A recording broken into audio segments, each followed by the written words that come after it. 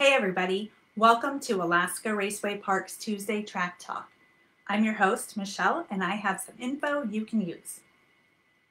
I hope you enjoyed our first garage tour last week. I'll be doing more of these once a month, and if you are interested in showing off your toys, please let me know.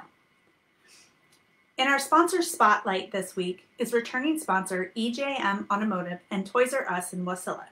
They are a full-service auto repair and towing company providing top-of-the-line service at honest and reasonable rates. I checked out their website, ejmautoservices.com, and they even offer some special discounts for veterans. Thanks, EJM and Toys R Us. We appreciate you. The dates for the 2021 Land of the Leaders ET Challenge races have been released and are posted on our schedule online. If you're not familiar, the Land of the Leaders ET Challenge is a 4-race series that is held at each NHRA Division 6 track. You compete at home, so there's no need to travel. With the current state of the Canadian border, we probably can't go anyhow. Hopefully that opens up pretty soon. I will send the results into NHRA from the races on May 30th, June 20th, July 4th, and August 8th. Points will be awarded based on those results, and each champion will receive a Wally.